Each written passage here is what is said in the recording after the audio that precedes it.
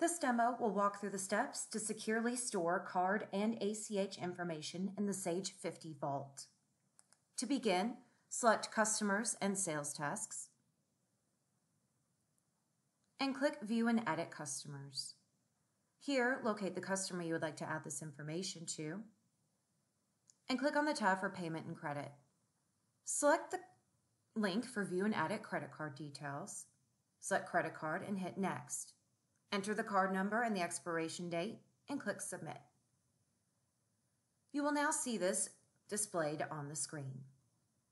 To add ACH information, click View Edit Bank Account Details, select the option for ACH and click Next. Select the account type after entering the routing and account number. Click Submit. Again, you will see this information displayed on the page. Once you have confirmed that the information is correct, you can click Save.